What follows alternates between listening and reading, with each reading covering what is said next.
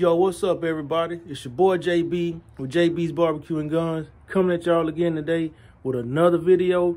Today's video, y'all, I'm going to be doing my first ever cook on my new Oklahoma Joe Bronco drum smoker right here.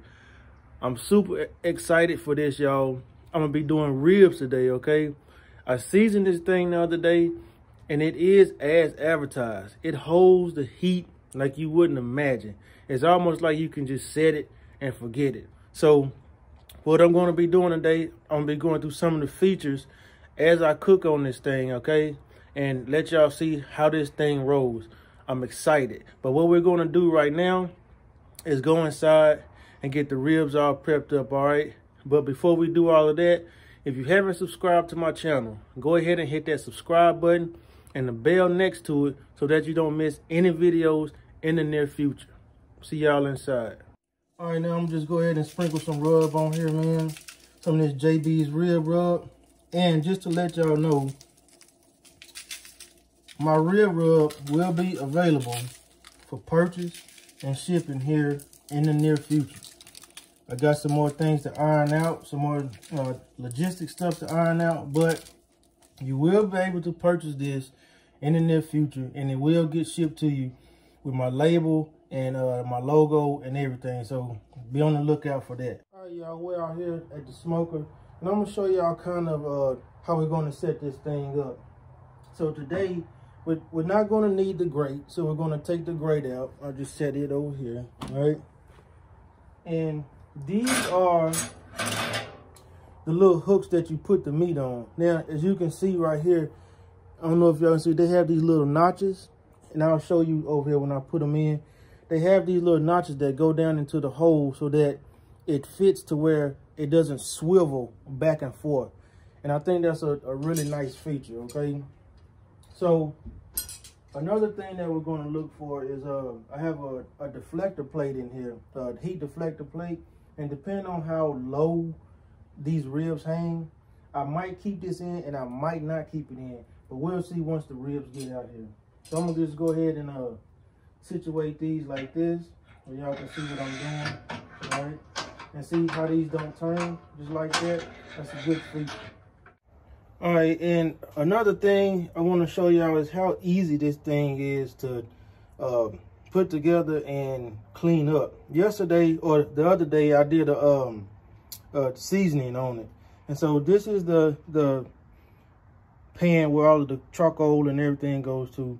And so the ashes sift through the grates down into that ash pan. And all you have to do is take that ash pan out when you're done, you know, after everything cools off, and just dump it. So there's nothing collecting in the bottom of the barrel, okay? That's a really neat feature. So what I'm gonna do now is I'm gonna set this camera up and I'm gonna show y'all how to set this up so that the fire can get going. All right, y'all, so this is how we're gonna set this up so we can get to cooking, okay? So today I'm gonna be using some Kingsford mesquite charcoal. That's just kind of what I wanna go with today. So what you wanna do is just fill this whole thing up. You wanna fill this whole thing up, all right?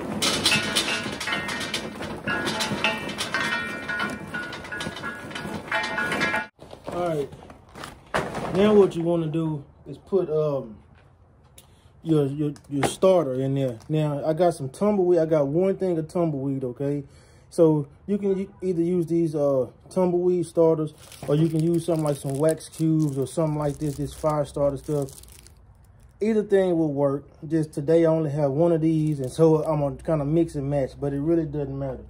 So what you really want to do to get a long burn, you want to start it on one side or the other.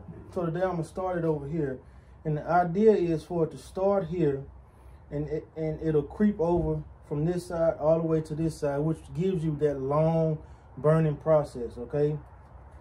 So I'll go ahead and stuff these down in here so they can get started like that. And then what you want to do, today I'm going to be using some pecan wood chunks, okay? You want to situate these throughout the cook, okay, so that you can have a consistent burn. So what I'll do, I'll probably just put one where I start the fire, one here, one in the middle, and probably one back here. That way I have a consistent burn all the way over. And I'm gonna tell you the truth, all of these charcoals probably won't burn up today, okay? And that's the good thing about this. You can use your unlit charcoals for the next burn, okay? I love this thing. So I'm gonna go ahead and set this up, get the fire going, and then we'll be right back. All right, now I'm gonna get these charcoal lit up so y'all can kind of see what I'm talking about. So we'll go ahead and strike the match and light the tumbleweed, all right? And then we'll light up the wax cube over here. Get that lit up.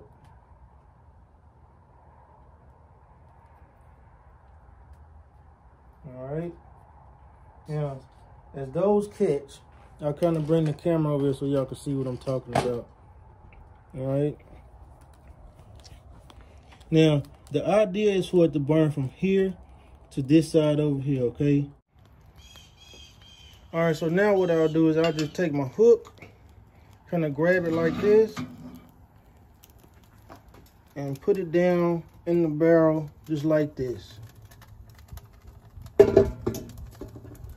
And it's just as simple as that. Now you want to open up everything just like on a regular. You want to open up everything to start. So we'll open that up. We got the exhaust pipe up there opened up. Let me open it up some more. All right. And like I say, in about 15-20 minutes, we'll come out here, close the lid up, situate the racks on here, and then we'll be ready to cook. And then we'll get our temperature dialed in to about 250, and then we'll be ready to rock and roll. Oh yeah, now we're going to go ahead and get the hooks into these pieces of meat right here. So what you're supposed to do is put the hooks about 2 to 3 rib bones down. So that way it'll have enough tug on it to where if it starts to get tender, your meat won't drop down into the charcoal. So we're going to go, let's go 3 down and see how that works. All right. Now let's go 2 down. That don't seem to work. So we're going to go 2 ribs down, and just like that. So that's how it hangs when it's on the smoker outside. So we'll go ahead and get these other 2 done just like that also. Let's see, 1, 2. Just like that in the middle. Poke it through, just like that. All right. And we'll get this other one done. See, 1, 2, all the way through, and just like that. All right, so we'll meet y'all out at the smoker, and we'll get the smoking. All right, y'all, so we got the smoker set right at 250, and I'll show y'all just as soon as we get these ribs hung up. Now, I got the deflector plate in here, so I'm gonna see how, yeah, I'm gonna have to take that off because it's in the way. So what I'm gonna do is I'm gonna hang this meat right here, y'all. And I'm gonna take this deflector plate out of here, and then we'll be back. All right, so I had to take the deflector plate off, the heat deflector plate, because these ribs were just too long and it was hitting up against that plate. But we're gonna go ahead and get these ribs hung up. And I'm gonna hang them with the meat facing, kind of facing the fire, okay? Like that. And these racks are designed to hold 3 slabs of ribs each, but I'm venturing out to say that you can get 4 on here. So all together, you can probably smoke about 12 racks of ribs right here, okay? 4, 8, 12.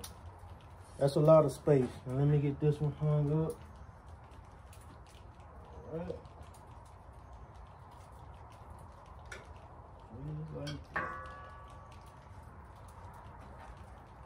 All right, so that looks good to me, y'all. I'm gonna let these ribs go for about an hour or so, hour and a half. Then we'll come back and we'll check them out. All right, so I just kind of wanted to show y'all how this thing holds temperature, man. I had to play with it just a little bit to get it to 250, but it's holding steady right at 250, and I expect for it to hold at 250. And what I did was I adjusted the intake to this 1 notch right here.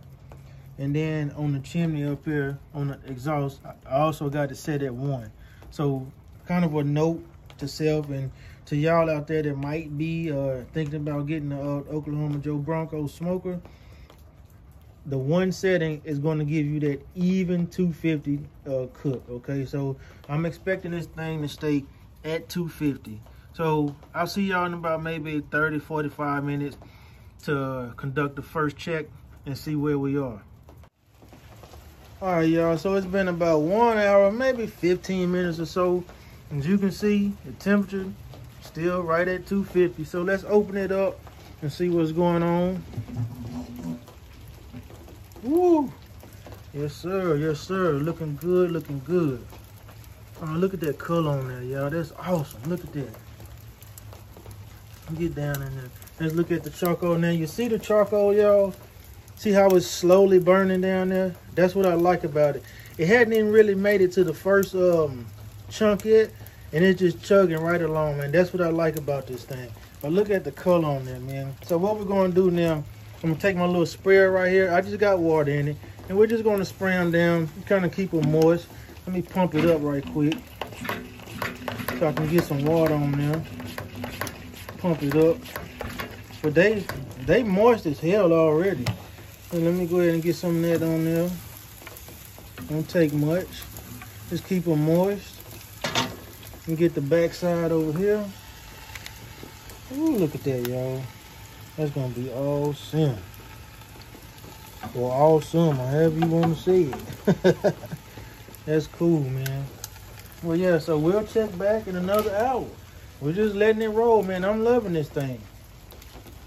Okay, so it's been right at about 2 hours now that these things have been on here. And as you can see, we're still chugging along right at about 250. This is awesome, man. And I hadn't even been back out here until now to check anything. So it's been chugging along right at 250. Let's open it up, see what's going on. Oh, yes, sir. Yes, sir. Look at that. Woo. Let's go ahead and get some water on them. Keep them moist, y'all. Yes, sir. I'm liking this. And I think I'm going to try to get these done without wrapping them. But this will be my first time not wrapping ribs at all. As you can see down there, only half of the charcoal basket is starting to burn.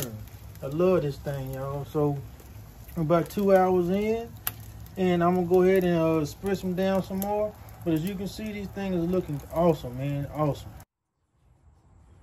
All right, y'all. So I checked the ribs a while ago.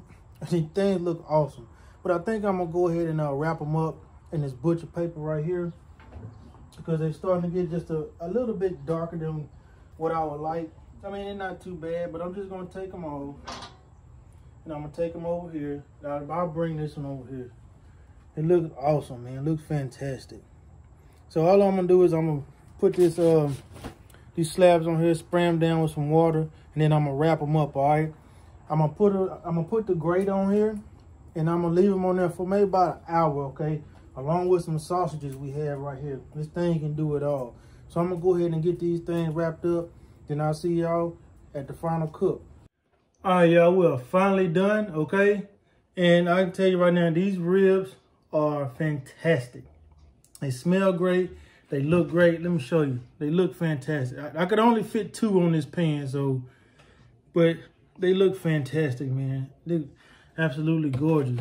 I can tell you now, that Oklahoma Joe Bronco is the truth. Now, one thing I will say, I don't know how it would handle or be in a long cook, like say for brisket, you know, because I think you might get about 10 hours maximum out of it, you know, just depending on what size of brisket it is. But I'm telling you, for pulled pork and ribs and stuff like that, chicken or whatever the case, I think the Oklahoma Joe is just, it's going to be my go-to, okay, for those kind of meats. But I can tell you now, it did its job on these ribs right here today. A1, excellent, held temperature. I'm impressed. And I want y'all to check out this smoke ring right here. Now, I mean, this smoke ring is deep. I'm going to just show y'all how deep this smoke ring is. Look at that smoke ring right there. You get awesome smoke from that Oklahoma Joe. That smoke ring is just as deep as it would be coming off an offset smoker or whatever. I'm telling you, that's the way to go.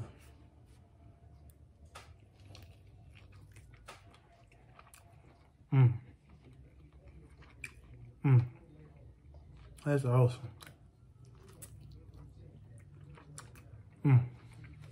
That's awesome. All right, y'all, there you have it. My very first cook with the Oklahoma Joe Bronco drum smoker, and I'm thoroughly impressed. I'm impressed with the heat retention. I'm impressed with the overall build and the overall cook that this thing displayed today, and you'll be impressed too if you decide to purchase one.